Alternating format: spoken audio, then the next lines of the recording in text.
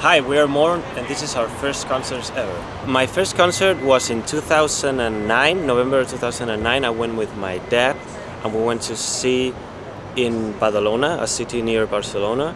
We went to see Rammstein. I had been sick for a few days there with the flu, so I remember those guys bringing up the flames and all the theatrics and stuff. It was very fun, but then I got sicker and my fever went higher.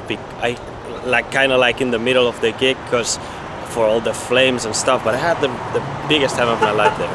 The first important show in my life was the Red Hot Chili Peppers in Palau Sant Jordi in Barcelona, and I went with a friend, my neighbor, and a friend of my neighbor, and we had like tickets for seating tickets, but we waited like 5 hours in the queue, so we got to just run into like the first row or the second. We were like really close to them.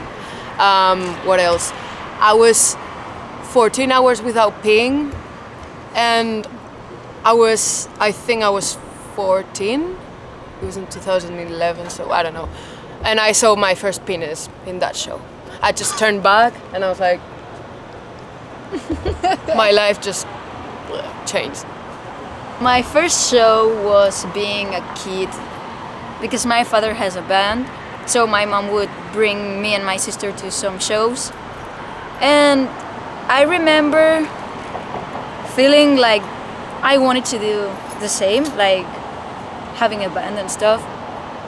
And every time my dad would sing, I would cry, but because it was really cool. Like, they were tears of joy, but I couldn't contain them. And my dad was like, "What's wrong? What's happening?" And I'm like, "No, I'm okay."